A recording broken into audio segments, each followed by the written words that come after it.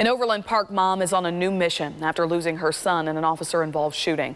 As 41 Action News reporter Mackenzie Nelson explains, she's working to make a change in how these shootings are handled, and her efforts could have an impact across the state. In 2018, the state of Kansas had 7 officer-involved shootings that resulted in a death. In one of them, Sheila Albers lost her 17-year-old son. Now she's fighting for more transparency. On January 20th, 2018, John Albers was shot and killed by Overland Park police. I bolted out of the car and I attempted to get down my street to get to the house, and an officer stopped me. And I said, is my son okay? And the officer said, He's passed. Police were doing a welfare check after John's friends worried he would harm himself. His friends did the right thing, and they called 911. Before officers identified themselves, John backed the family's car out of the garage. Officers fired 13 shots, 6 of them striking John.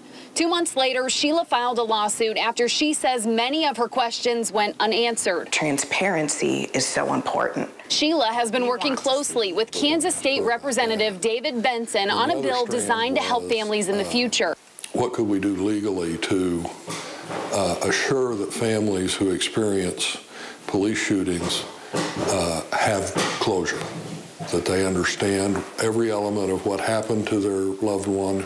The measure has 3 separate components. Key elements of the bill are a policy, an investigation by an outside agency, and in the case of non-prosecutorial decision, a release of the record redacted to protect individuals that are necessary. In 2014, a similar bill passed in Wisconsin. Sheila hopes Kansas will follow. In Wisconsin, when they passed this legislation, and it was supported by law enforcement, they saw it as a way to build public trust. They saw it as ways to maintain credibility in their community. Next for the bill is getting a hearing, which Representative Benson is hopeful will happen sometime this year. Reporting in Overland Park, Mackenzie Nelson, 41 Action News.